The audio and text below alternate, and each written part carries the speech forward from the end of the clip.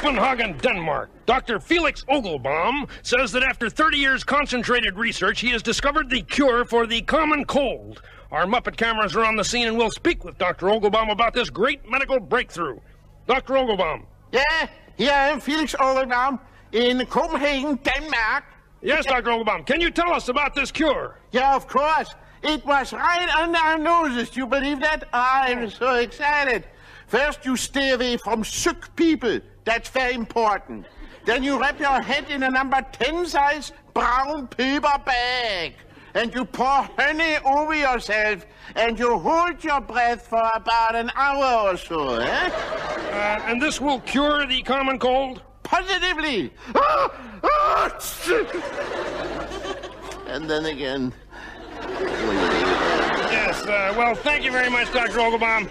Remember, friends, whenever big news breaks, you certainly won't hear it here.